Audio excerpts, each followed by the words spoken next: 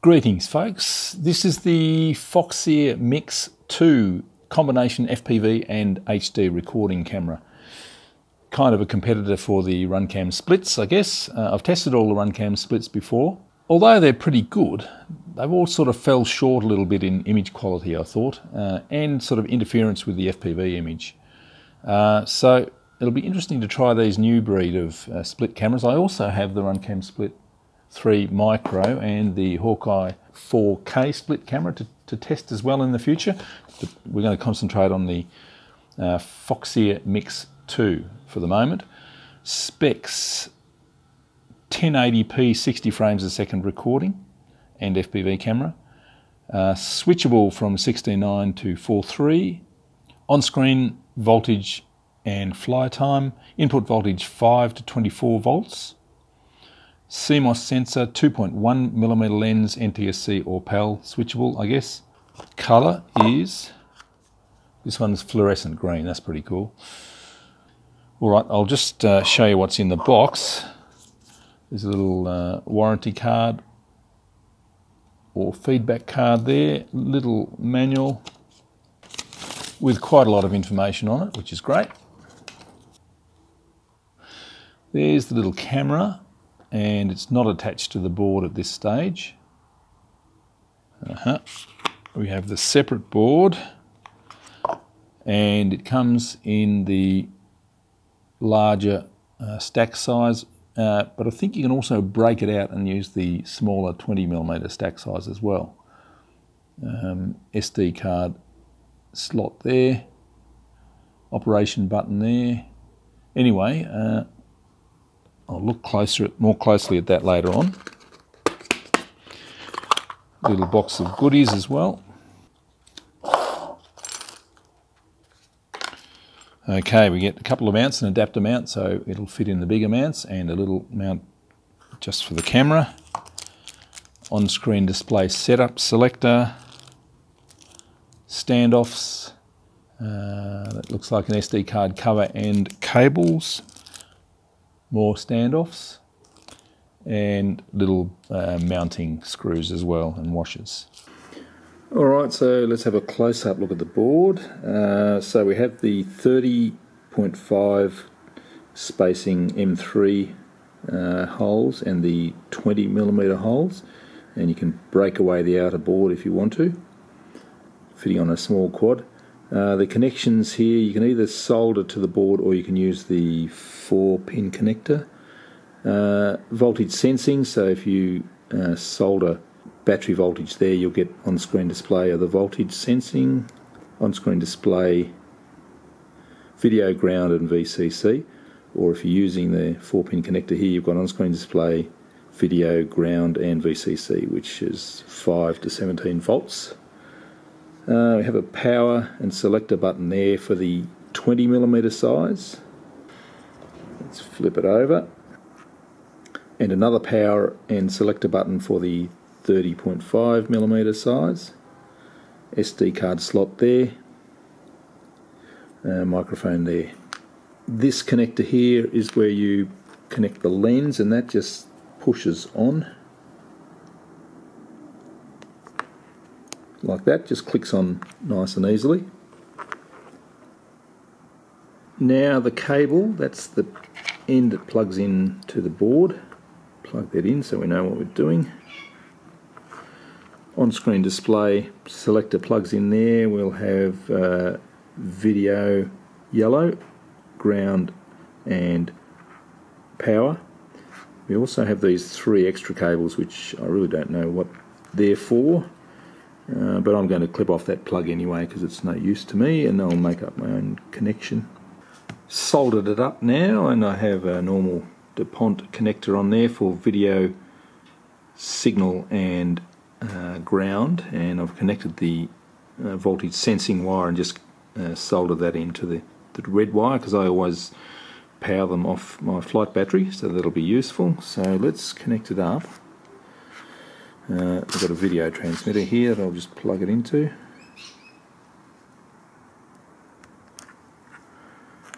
Plug the on-screen display selector in there, setup selector, And now I'll connect up the battery. Getting the startup screen. And there we go. Looking good, but I think we're going to be in Chinese, so let's see what we can do about that. So we've got a blue light on the board.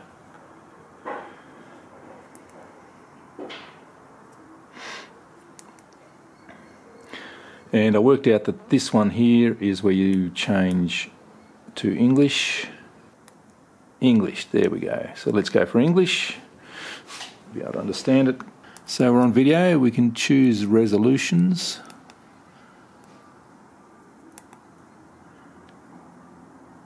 180, 30, 720, 120 and 720, 60. Got to go with 180, 60. Loop recording, I think I'd prefer loop recording off, so we only get those choices. Auto recording on, yeah, I like auto recording on because that way you don't forget. Microphone level, pretty cool. Timestamp off, and very good. Let's go across to image, metering, EV, white balance, contrast, saturation, sharpness, wide dynamic range on. I think I'm going to turn wide dynamic range off for the moment.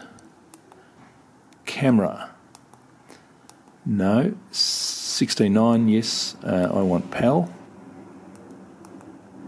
Thank you very much. Light frequency here is 50.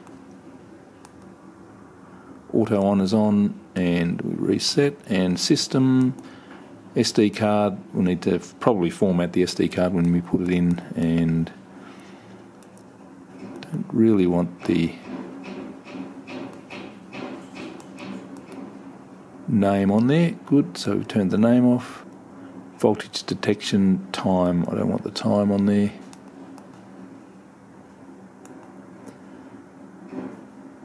And we're done.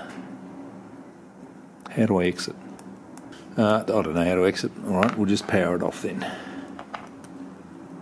So does that look circular? Roughly. It does look a little bit distorted to me. It's on 16:9. So that's all very good. All I need to do now is mount it up, put it on the plane and go for a fly, and let's do some HD recording as well as FPV.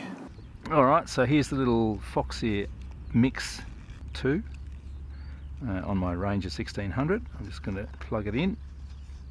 Okay, starting recording, FPV recording now. FPV is recording.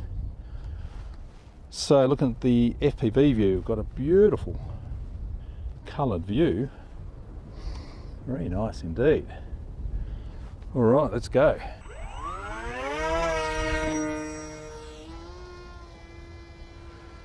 Alright, goggles down. Oh, this is looking good. I've got a bit of jello unfortunately, but I'll do some gliding. Oh, beautiful view. Lovely blues and greens. Magic day. We've just had a sort of a rain squall and rainbow out there. It's disappeared. Let's trek down the coast here. Yeah, we do have some ripply lines in the FPV view, but it's not bad at all.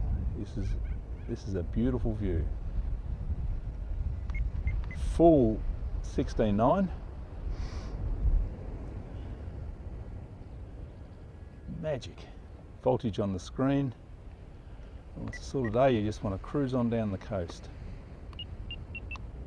Doing a bit of trimming of my Ranger 1600. Come back this way again. Tiny bit of diagonal lines, but you could really forgive that in the FPV view.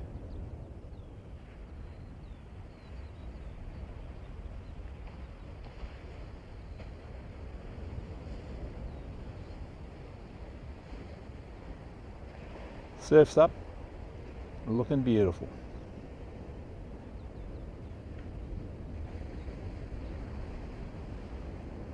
Yeah, the problem with the other split cameras that I've tried is the FPV view has been 4:3 or cropped 16:9 and not a great view. Really low contrast. This is spectacular. I love it. It's like the color's been sort of turned up. 49 dB. Well, dB's getting a bit low. Got to come back. Let's go down a bit lower. Scoot along the path. There's me there.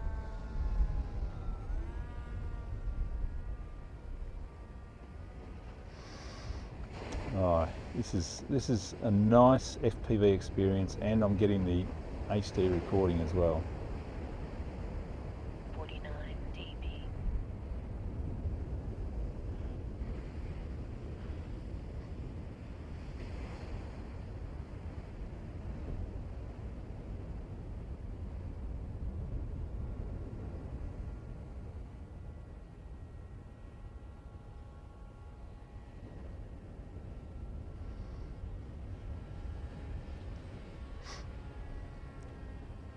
Really, really rich blues and greens. Let's get a bit of height, see what the view's like up there. Bit of jello up there, I'll have to balance my prop a bit better.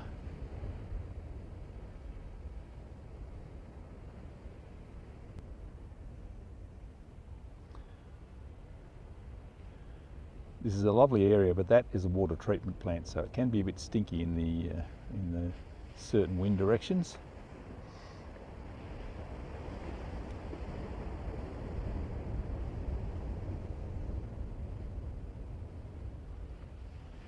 I'm just gliding now. There's a slope soaring spot there on the front of those dunes. Often go over there. Come back again. Oh, magic. It's handling looking into the sun without any problems. Now, I haven't got wide dynamic range on.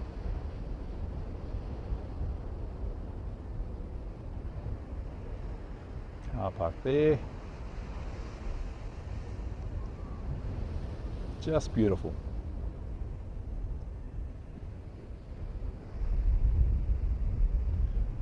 Would really lend itself to an iNav board with all the on-screen display stuff. Then you could sort of trek off, get some spectacular footage.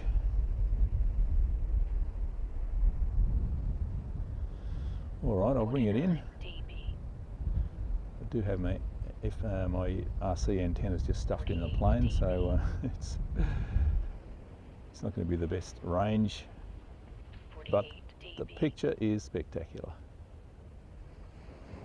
48 dB.